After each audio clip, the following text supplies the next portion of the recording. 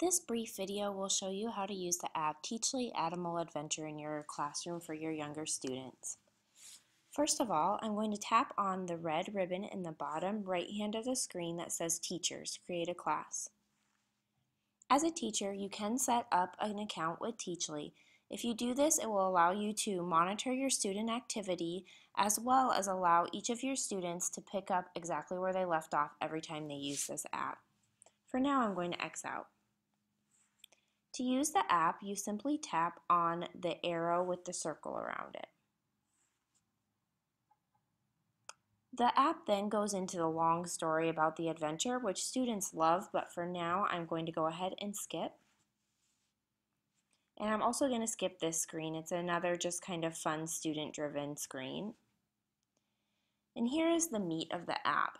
What it will do is it will show a math problem on the top of the screen, and then it gives you different ways to solve the problem. As you see below, there are 3 different ways that are highlighted to solve this problem. Each problem will have its unique set highlighted, so students can solve the problems in the way that makes the most sense to them. I'm going to turn the sound on and demonstrate one of the methods quickly. Perhaps I shall take a little nappy poo. I'm going to choose the count on method to demonstrate. Choose which number to start with. I'll choose the 3 by tapping on it. Hold on to 3 and then count on 2 more. So the student says 3, taps on one block, 4, taps on another, 5.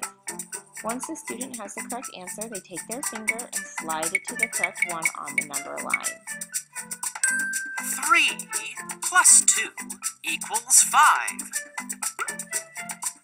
They then get immediate feedback. Again, I'm going to turn the sound off. So you can see as the game progresses, you can choose different methods and learners can choose which way works for them. The problems will get more difficult as the student increases in their knowledge, and they will also have more options on the way that works for them to solve the problem. When the student is done, they may tap their finger on the little house icon in the top right-hand corner, and I will ask them if they want to stop playing.